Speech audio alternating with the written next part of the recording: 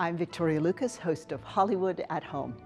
This week's feature film is the 1994 romantic comedy, 4 Weddings and a Funeral, starring Hugh Grant and Andie MacDowell.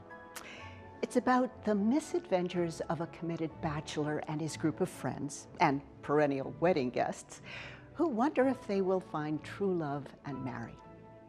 Did you know that the movie's screenwriter, Richard Curtis, had the idea for the story while rereading his diaries and realizing that he had attended 72 weddings in 10 years? Join us this week for Hollywood at Home and learn more about this Oscar-nominated comedy.